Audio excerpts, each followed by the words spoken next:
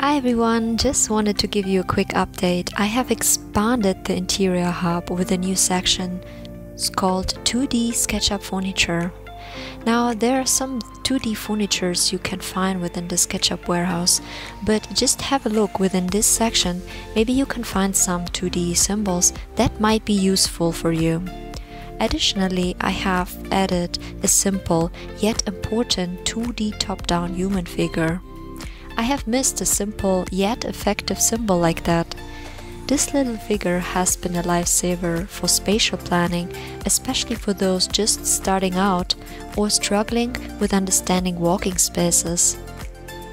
While I always recommend ample walking space beyond what this figure represents, it serves as a helpful guideline for what a person needs for the really bare minimum walking space.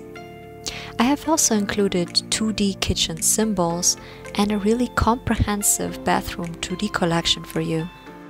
And for those who haven't already, don't forget to sign up for my Interior Hub membership.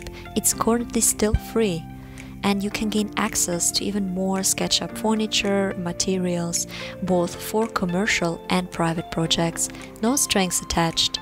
Wishing you all a fantastic day, and I'll catch up with you soon.